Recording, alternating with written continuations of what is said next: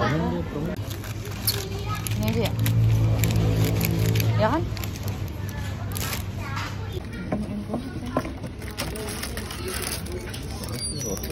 Nanti kan dipanggang sama dia 10 menit. Satu doang ntar anak kamu minta nggak? Satu lah beliin coklat. Keju juga. Aku juga mau deh. Ini enak banget yang coklat. Sumpah yang coklat enak banget. Aku biasa nggak doyan coklat. Ini aku coklat doyan. Enak banget. Hai guys, balik lagi sama gue.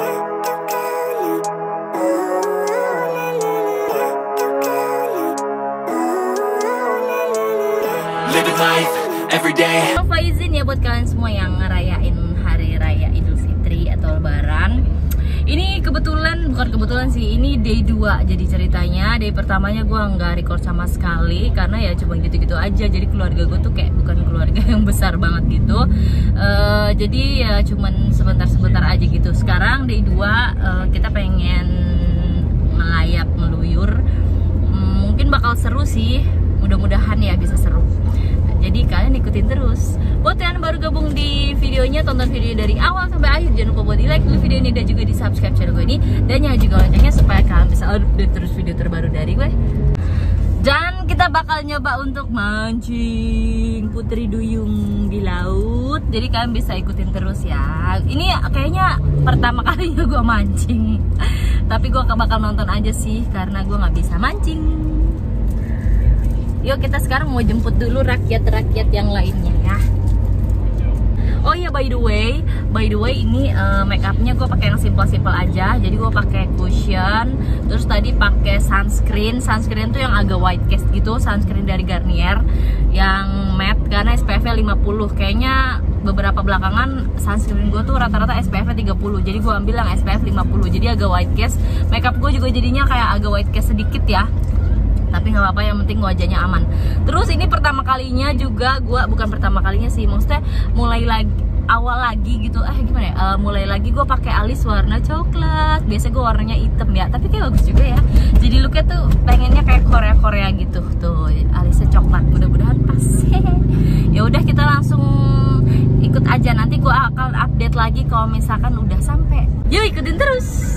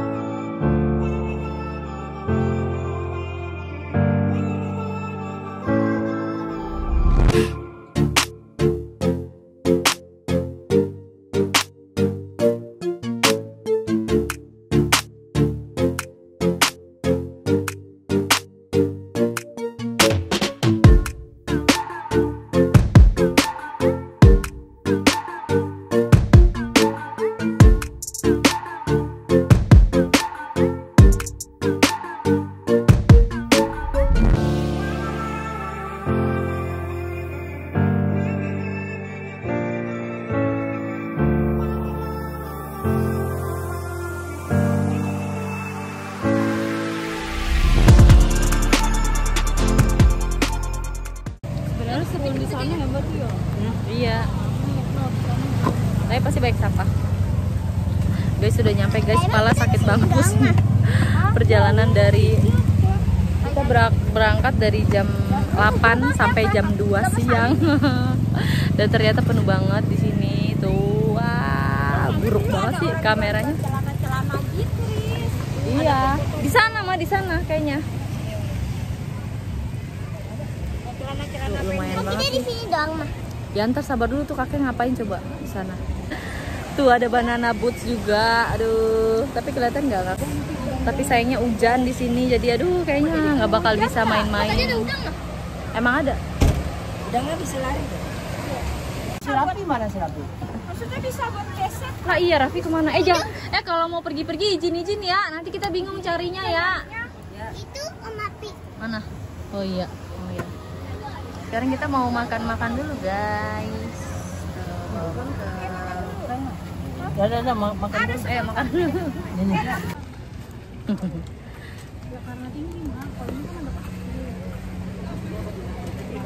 Guys, tadi ada drama tahu guys. Tadi kita kan lagi dapat saung, ternyata saungnya bobrok, hancur.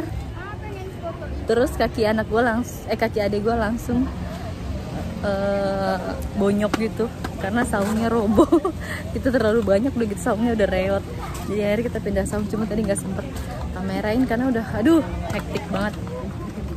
Sekarang mau OTW ke pantai, mau ke bawah. Mana? Boleh main air nggak, Mas? Padat banget, rame banget. Aura yang di gini loh.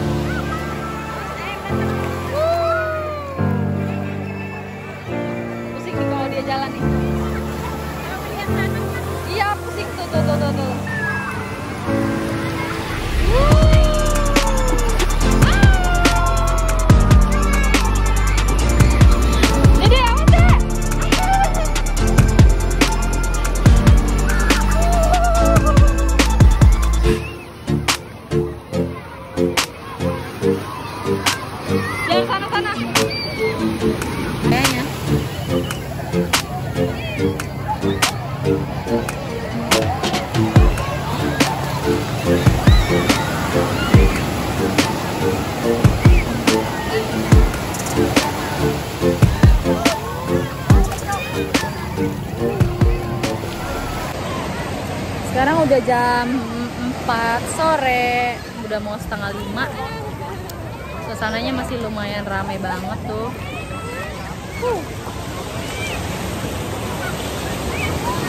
Udah mulai menuju sunset nih. Kayaknya kita bakal sampai malam di sini, mungkin sampai sekitar jam 5, mungkin jam 6-an supaya menghindari macet. Karena sumpah macet banget. Ini ombaknya lagi gede banget dan dia udah mulai pasang nih. Semakin sore semakin kesini.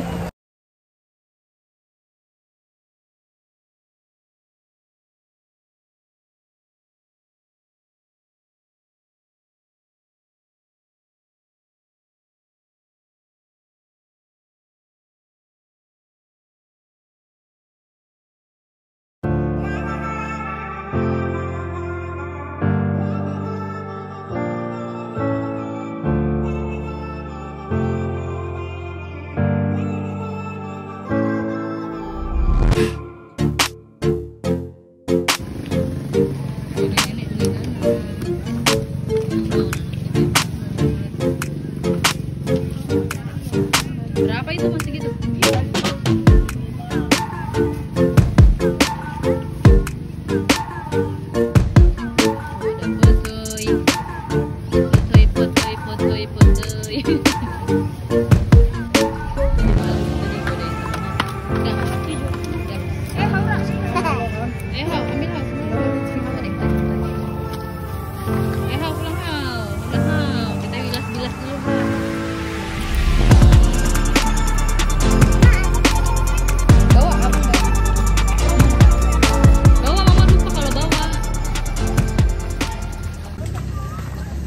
Sekarang udah jam 17.20 alias setengah 6.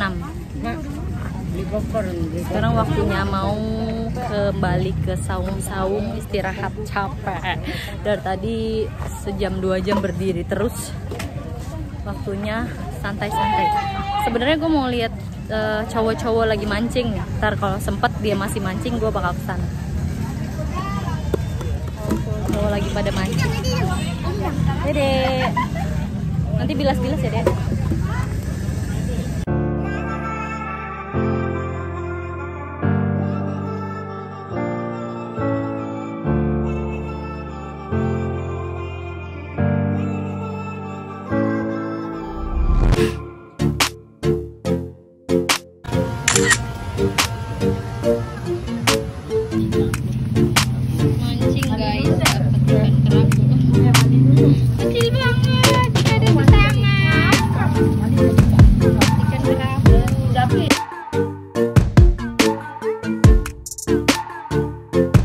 Nah guys, itu dia keseruan seharian tadi kita main di Pantai Anyer. Ya walaupun ramai banget sih ya, tapi lumayan lah buat liburan tipis-tipis. Dan pulangnya kalian bisa lihat super macet banget juga. Itu kita mulai start dari jam 6:30 sampai rumah kita sekitar jam 11-an gitu guys. Thank you banget buat kalian yang udah nonton dari awal sampai akhir. Gue mau pamit undur diri. Kita ketemu lagi di next video. Bye bye.